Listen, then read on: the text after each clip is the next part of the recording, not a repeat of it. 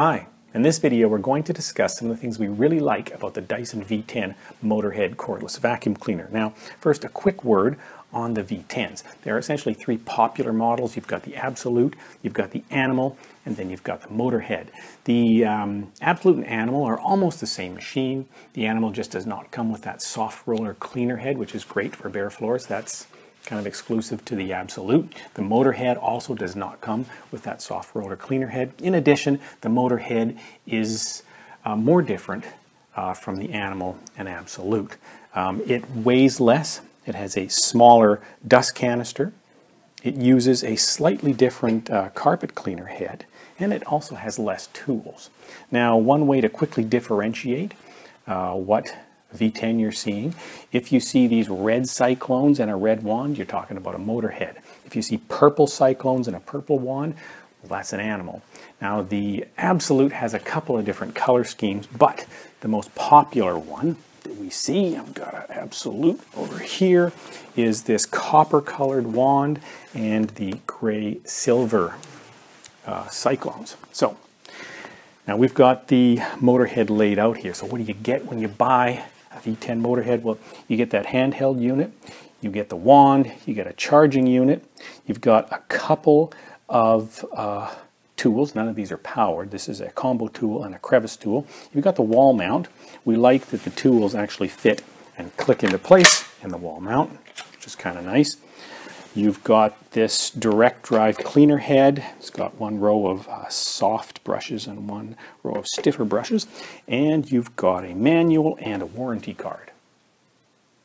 In discussing things we really like about the Motorhead, we thought we'd start maybe by discussing some of the good things that all the Dyson stick vacuums have in common. Now, one of the first things is that they're really lightweight. They all weigh between 5 and 6 pounds. They're easy to move, easy to pick up, and they're easy to maneuver. That cleaner head turns very simply when you twist your wrist here. And I'll show you that now. It's just almost effortless to move the cleaner head on this thing. So that's really nice. They're really kind of a grab and go vacuum cleaner. You don't have a cord to deal with. You're not worried about finding a power outlet. You're not worried about how much cleaning reach you're going to have. If you've got an area you want to do just maybe a quick pickup, very handy for that. Maybe a set of stairs. So that kind of thing is really nice. We also like the fact that you've got washable filters. You don't have to buy a filter when it's dirty, and it's bagless, so you're not buying bags. The tools work well, and they all click fit into place. They're not compression. You don't have to push the tool on or pull it off. Everything comes apart easily, and when it comes together, or when it's put together, it's quite secure. So, for example, you've got that button system there. So, and the same here. This is the crevice tool. Clicks into place. Now that's not coming off unless you press this button. So that system is kind of nice. In addition, well, you've got your handheld here. I mean, it's a 2-in-1 vacuum. It's a stick vacuum, and it's also a handheld vacuum. And you can just put a tool on the end of this, and away you go. Now, if you want to get that extended cleaning reach, you know, you've got the wand. You can put a tool on the end of the wand. Again, it clicks into place, and here, and now you've got something that is really great for doing overhead cleaning. So they're very versatile, and we really like all of these things about the Dyson stick vacs.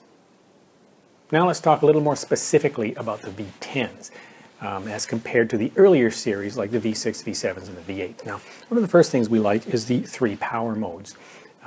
Gives you a little bit more granularity, I guess, a little more versatility than the earlier models. They only have 2 power modes, low and max. With the V10s, you've got low, medium, and max. And in max power mode, we like that these guys, the V10s, have very powerful suction. It's 151 air watts of suction. That's 51% more power than the V6 and the V7, and 31% more power than the V8. Now we're just going to cut a quick clip in here of our V10 Motorhead on max power mode, dealing with a debris field on low pile carpet.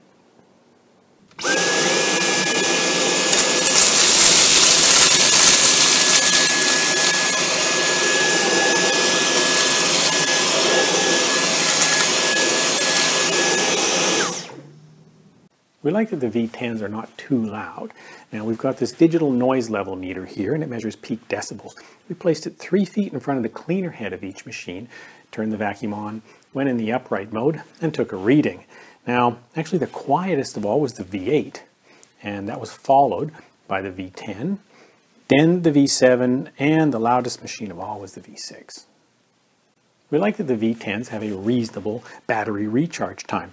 Now here with your V6, you've got a 3.5 hour recharge time. With your V7, another 3.5 hour recharge time. Your V8, now they bumped the size of that battery up. This is a 5-hour recharge time. And your V10, well, they managed to get that back down to 3.5 hours. It has the same recharge time as the V6 and the V7, but it has a larger battery. Another thing we like about the V10s is the fact that they have 3 charging lights. Now, I can turn the vacuum on here. The charging lights are here. You can see that all 3 lights, I don't know if you can see it from there, but all 3 lights lit up. That essentially tells you that the vacuum has a full charge. When you're vacuuming, it's nice to have some idea whether you've got just a small charge or a large charge left. It gives you some kind of ballpark idea about how much runtime you have left in the vacuum. Also, when you're charging the vacuum, those lights light up as the vacuum charges, so you have, again, a ballpark idea of how much time left before you got a full charge on your vacuum. Now, with the V8, which I have here, you also have 3 charging lights. However, the V7 here, 1 charging light, and your V6 is the same as the V7 with only the 1 charging light. All the V10s have a HEPA filter and a sealed system. Now that ensures that all the air entering the vacuum goes through the filtration system of the vacuum, including the HEPA filter, and you therefore get only clean air exiting the vacuum cleaner. And your HEPA filter on the V10s is back here, and that just comes off. That can be rinsed in water, so you don't have to replace it when it gets dirty, and when it's completely dry, it just pops right back on the machine. Now, not all Dyson vacuums have a HEPA filter. For example, we've got our V7 Motorhead here, and you can see in the back of the V7 Motorhead there is no HEPA filter here. So I believe things like the V7 Motorhead and even the V7 Absolute don't have a HEPA filter, so it's nice that all of your V10s do. Now we're going to dig into the V10 models themselves and compare the Motorhead to the Absolute and the Animal. Now you might think to yourself, is it possible for the Motorhead to have any kind of advantages over the more expensive models? Well, in our opinion, it is possible, and it does have some advantages. And we're going to start first by talking a little bit about cleaning. A quick word on cleaner heads. This is the direct drive cleaner head, and it comes with the V10 Motorhead. This is the torque drive cleaner head. It comes with the Animal and the Absolute. If you get the Absolute, you also get this soft roller cleaner head.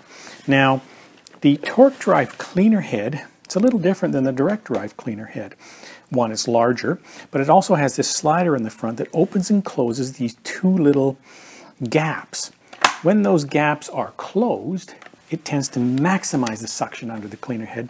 And when they're open, the idea is it will allow larger debris to get under. Now, there's also a middle setting. You can see that these cleaner heads are different sizes, and they do act a little differently when you're cleaning. The first test we did was on carpet, and we used this low pile carpet right here. Now, we created our own debris.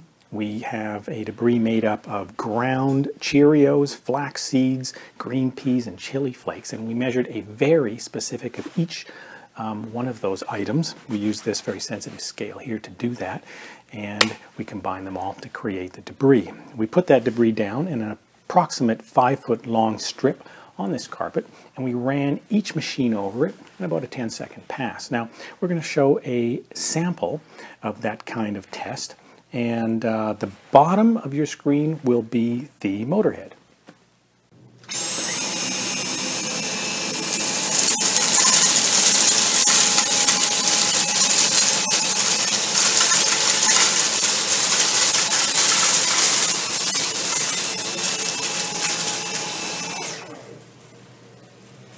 Now we're just going to cut to the chase with respect to results. As you could see in that last clip, the Motorhead with its direct drive cleaner head was picking up more of our debris on this low pile carpet.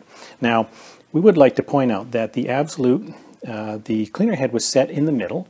Now we've also done tests with it set in max mode, but it didn't make that much difference.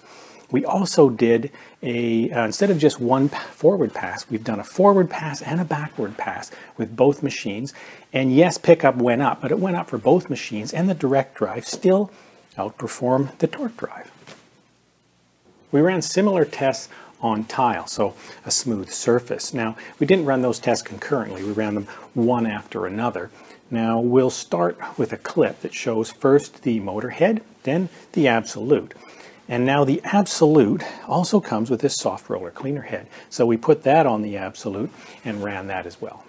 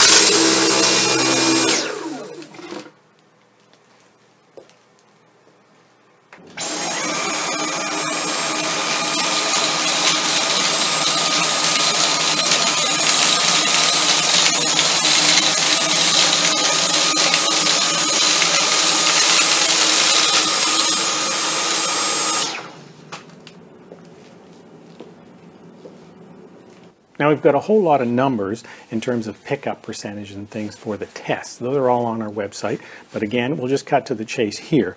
Now, I think the clip showed that this soft roller cleaner head performed the best, and you know, we've done these kind of tests many times with this soft roller cleaner head, and it always performs really well.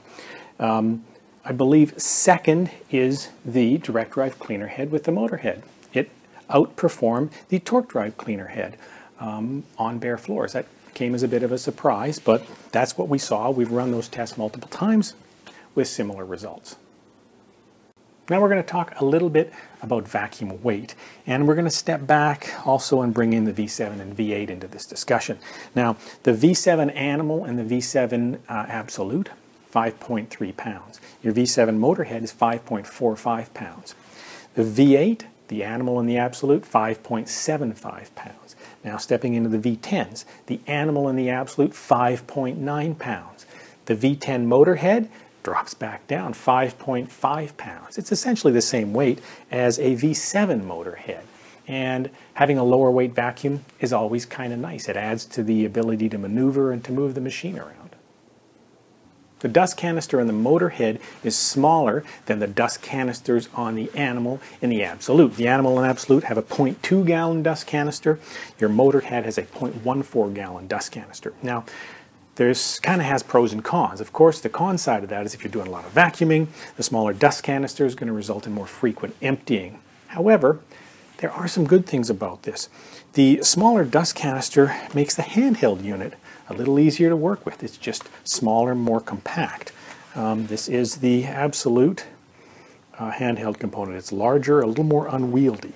The other thing we found was it's easier to empty the Motorhead. Pretty simple, pretty straightforward. Push it forward, pull it back. Now, it's the same approach with the Absolute. It's just bigger. And actually, in our case, we have broken this over the last several months. So you can see that that comes right off now because we pushed it a little too hard and cracked a little piece of plastic off the end. But we did find this thing harder to empty. Finally, the V10 Motorhead is the least expensive of the V10 models. Now, it'll typically run you $400-ish. But if you want to get into an animal, you're looking at about $100 more, and an absolute is somewhere in the neighborhood of $200 more. Of course, prices vary, but that's ballpark. Now, those are some of the things we really like about the V10 Motorhead. There are some things about this vacuum that we don't like, however, and you can see those in our video entitled What We Dislike about the Dyson V10 Motorhead. Thanks very much for watching.